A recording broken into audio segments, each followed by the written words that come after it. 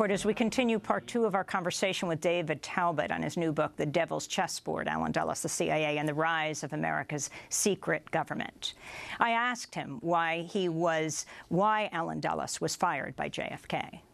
Well, he was fired after the Bay of Pigs. Kennedy realized he shouldn't have kept Dulles on from the Eisenhower years. They were philosophically too different. And the Bay of Pigs was the final straw for him.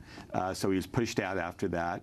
But Dulles, as I say, continued to sort of set up an anti-Kennedy government in exile in his home in Georgetown.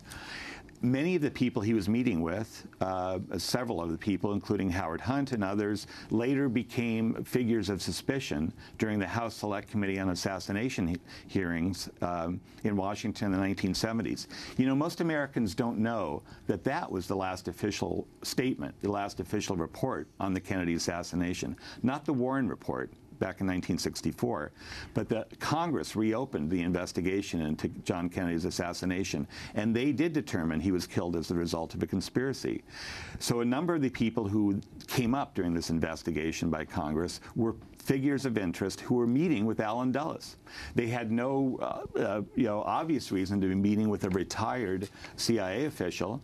The weekend of Kennedy's assassination, Allen Dulles is not at home watching television like the rest of America.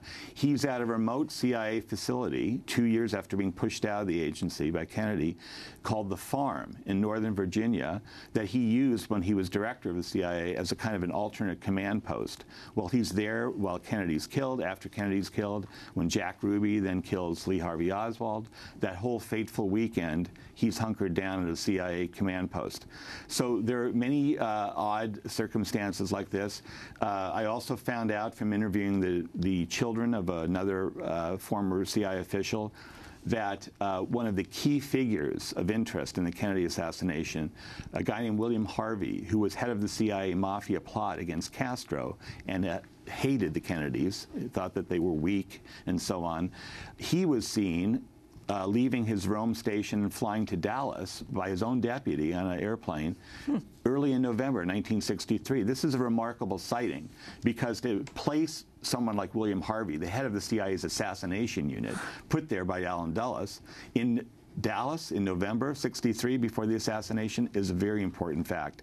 The CIA, by the way, refuses, even at this late date, to release the travel vouchers for people like William Harvey. Under the JFK Records Act that was passed back in the 1990s, they are compelled by federal law to release all documents related to the Kennedy assassination, but they're still withholding over 1,100 of these documents, including, and I used the Freedom of Information Act to try and get the travel vouchers for William Harvey. They're still holding on to them. How many calls are you getting in the mainstream media to do interviews?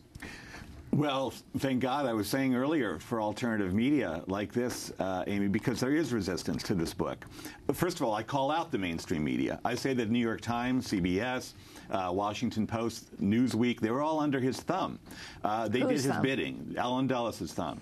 So when the Warren Report came out, I was saying that one of the editors, top editors at Newsweek, wrote to him and said, "Thank you so much, Mr. Dulles, for helping shape our coverage of the Warren Report." Well, of course, Allen Dulles was on the Warren Commission. In fact, some people thought it should have been called the Dulles Commission because he dominated it so much. So, it's way too cozy, the relationship between Washington power and the media. And what was the relationship between Arthur Hayes Sulzberger, the publisher of the New York Times, and Allen Dulles, the head of the CIA? Well, they were social friends, not just him, but other members of the Sulzberger family. I found, cozy correspondence between them, congratulating him when he was inaugurated, Dulles as CIA director. They called him Allie, one of the Sulzberger families, in one letter. They would get together, every year. Dulles would hold these media sort of drink fests for New Year's. And these were, top reporters, top editors would get together with the CIA guys and rub elbows and get a little drunk. And You know, when Alan Dulles didn't want a reporter because he felt he was being overly aggressive, covering, say, Guatemala, Sidney Grusin, the reporter, in the run-up to the coup there in 1954, he made a call to the New York Times and had him removed. That was because of his relationship with Sulzberger, the publisher. So that was the kind of pull that Alan Dulles had. How did that work? Well, they just took him out. They removed Grusin. They transferred him, I think, to Mexico at that point. David Talbot on his new book, The Devil's Chessboard, Alan Dulles, the CIA, and the Rise of America's Secret Government. To see parts 1 and 3, you can go to democracynow.org.